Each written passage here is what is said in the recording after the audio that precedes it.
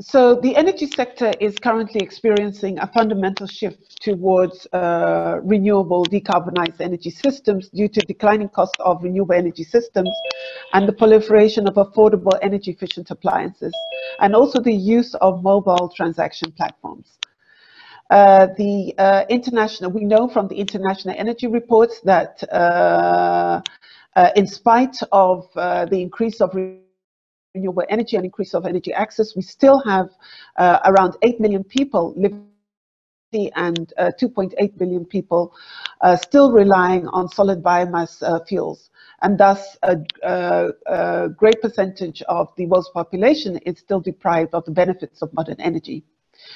We also find that, and through ENERGIA's 25 years of experience, we find from our work in developing countries that women are disproportionately impacted by the lack of energy access. They bear the most responsibility for 60 to 80% of unpowered household tasks, such as collecting water, firewood, and for cleaning and for washing. The outbreak of COVID-19 has also exacerbated this unpaid care work in homes due to social distancing, school closures and homeschooling, and heightened the needs and the roles that play for caring for the and providing for the family, as the home has become the center for most of what we do. We also find that the lack of energy access has an impact on women's employments and businesses, especially given the fact that the majority of women's businesses are found in the informal sector. Women making up the majority of informal workers and entrepreneurs, earning less, saving less, and holding more insecure jobs. Climate change, too, also has an effect on women and men's assets and well-being, and impacts them differently, often amplifying the gender inequalities, such as women's unequal access to land and water and other productive assets. These are also compounded by women's limited mobility and decision-making power in many contexts. We also find that increasing frequency and intensity of extreme weather events and natural disasters, including droughts, landslides, fires, and floods, is on the rise.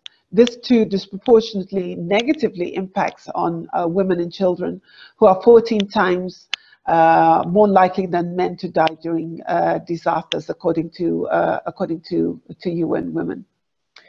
In terms of the enabling environment, and I think we have the next speaker that will speak more to this, but reports from the International Renewable Energy Agency and the Women's Environment and Development Organization, WIDO, have observed that national policies and frameworks on climate and energy incorporate to a very limited extent either commitments to renewable energy but also to gender. This was done through a study that observed that out of 190 INDCs, only 64 included references to gender equality, and 132 included renewable energy targets. However, at the same time, we do find, that's the problem, let's move to the solutions. At the same time, we find that women do play a critical role in response to climate change. And renewable energy is quite unique in that it offers both an opportunity to adapt, but also to mitigate the impacts of climate change. In this respect, I'm going to speak in more details about the solutions through the case studies, but just briefly, solutions that we find to mitigate inequalities and as a result of the intersectionality with climate and lack of energy include scaling up energy access to electricity for labor and time-saving appliances, for water supply for irrigation, crop and food processing equipment, early warning systems. In the context of COVID-19, renewable energy is also essential for powering communications tools to access information on health, but also for homeschooling, and to raise awareness about the rising of incidents of gender-based violence. We also find scaling up clean and low-emission cooking solutions for heating and for lighting. Also mitigate black carbon, that comes from burning solid fuels and also improves women's health. Supporting women's employment will strengthen diversity in the renewable energy sector, but also support women's entrepreneurship in delivering last mile energy access. International and national advocacy and policy activities are also important for improving the enabling environment. So that's given a general context of who we are and the intersectionality of gender, energy, and climate change. Let's now, when we talked about the solutions, let's now look at what instruments are currently available. And one of these is the international commitments that we have on gender, energy, and climate. The first one I'd like to draw your attention to is the Convention on the Elimination of All Forms of Discrimination against women, which in there, this is sort of an international Bill of Rights, and in there is the right to electricity.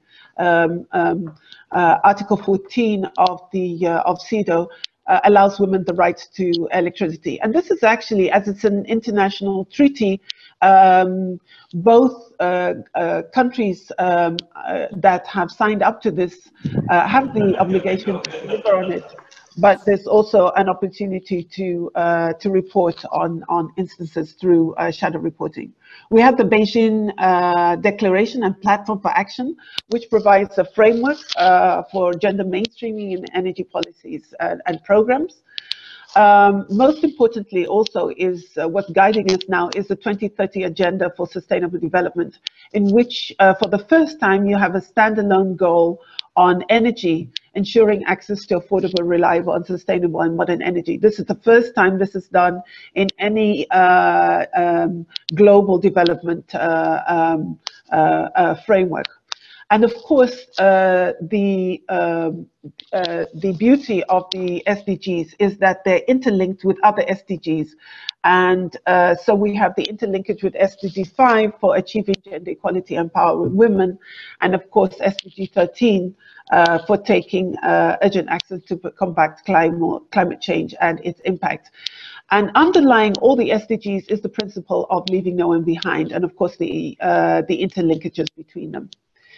In the climate change arena, we have the Climate Action Plan for the UNFCCC, and also the enhanced Lima work program that was agreed at COP25, in which governments have agreed to 5 major actions to deliver on gender commitments within the UNFCCC framework.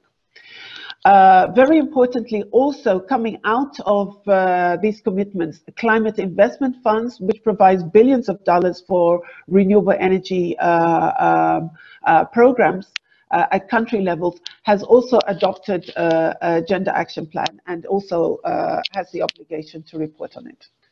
So this is sort of the enabling international policy frameworks that we have and commitments that we are supposed to deliver on.